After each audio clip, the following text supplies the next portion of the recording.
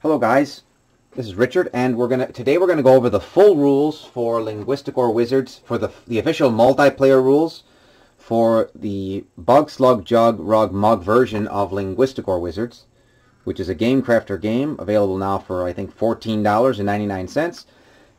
It's a very challenging game when you use all of the objective cards. At least that's what I hope. And we're going to go over the official rules, which are on a single page of. There's only a single page of rules. So I'll just read it aloud. Linguisticor Wizards. Well, first of all, the introductory page actually of the rules introduces the basics of the actual cards. There's 5 characters in every game. A game has 40 characters, each showing a 40 character cards, each displaying an image, a number, and a letter. A number and a letter. These create valid matches on the 8 objective cards, which we're going to go over really fast. I'm just going to read the official multiplayer rules aloud. The object of the game. One second. The object of the game is to collect objective cards by making valid matches. There are 8 valid matches in the game, and each match is printed on its own objective card. When a player makes a valid match during the course of play, he or she will discard those cards into a discard pile and claim the objective card. Game preparation. Shuffle 40 character cards and make a grid face down. Now place the 8 objective cards face up so that all players can see and access the cards. As like so. Play begins in turns. Older players go first. During a turn, she or he will select one of the objective cards and challenge each. During a turn, a player is going to select one of the... I'm just going to read the whole thing. I'll just read it verbatim. Older players go first. During a turn, he will select one of the objective cards and challenge each of the other players moving clockwise to make a valid match printed on that objective card. He will do this, letting all the other players have a chance to turn up 3 cards from the grid face-down cards up before attempting to make the valid match themselves. The players who have been challenged to make the valid match by the turn player are called the challenged players. This is important because, 1, if a challenged player makes a valid match, they will score 1 point. If the turn player makes a valid match, they will score 2 points. This information is recorded as follows. To indicate 1 point scored, the player will place the objective card face up in front of him or her. To indicate 2 points scored, the player will turn his or her objective card face down in front of him or her. The player who scores the most points wins. Game variation. The turn player scores 3 points when making a valid match. And a quick note on this rule, before I go into this, we go over some of the gameplay. This variation is particularly good when there is a higher number of players because the turn player has to wait a significantly longer period of time before getting their chance to attempt the valid match, and because the probability of this happening is lower because there's more people playing.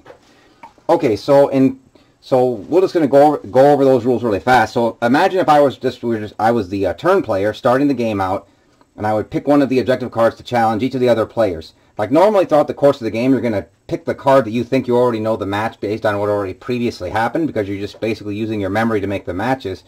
So let's go over, let's suppose I use this card, reveal. I choose this and challenge the other players to reveal a jug, a mug, and a rug. And then there's some flavor text here on the card. A detergent jug and a goldish mug were both on the brand new rug. Okay, so, but that's just some flavor text. But suppose that the first player challenged the other player to get this match. That would basically mean that the other players would have a chance to pick 3 cards each from the top to try to get that match, and if they were to get that match, they would score 1 point.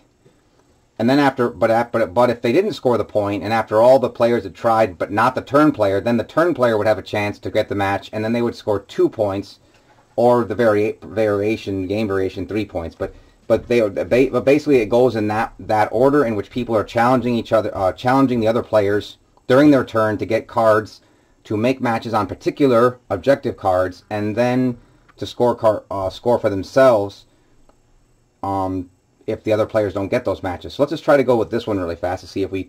Suppose I was challenging everyone else to reveal a jug, a mug, and a rug. Alright, see if I can... Let's see. There would be a mug. That's the one that's being chosen there, but see if I can get a jug. Okay, there is a jug too. So all I would need now is a rug, and I don't even remember the way I put these, but maybe this is a rug. Hopefully. No, it's not. It's another jug. But let's suppose that... Oh, there's another mug. I mean, let's just suppose, though, that in the course of play I just did... That's a slug, but... That's a bug. Geez, I am not very good at remembering where I place this for this example. But anyway, if you were to play... When you play the game, imagine if you were... I don't know if I should have shuffled these a little bit there, but there's a rug. Let's suppose that during the course of play, everyone had actually went and nobody got that match, but I was basically able to... Suppose that was the final state of things, where this was the match that scored. If you were basically the turn player, that if everybody went and nobody, if all the other challenge players but not went, then the turn player, if they got this match, would get 2 points. And then they would receive this. They would basically receive this by keeping it face up in front of them and turning it to the side and keeping the card. So basically, that's more or less the way the game goes for the official multiplayer rules. It's really a challenging game for your memory. Some of these, this particular version that I'm using here is probably one of the most challenging versions. Like, for example, reveal 3 cards that depict 3 different characters that are not invertebrates, and the match must sum to either 6, 7, or 8. So that basically means like this. This would be, I mean, this is, 1 second.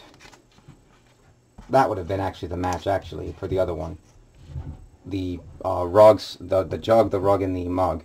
But this basically would be 3 different characters that were not the bug. 3 different characters that are not invertebrates would just be just the 3 different characters that are like right here. Would be the mug, the jug, and the rug.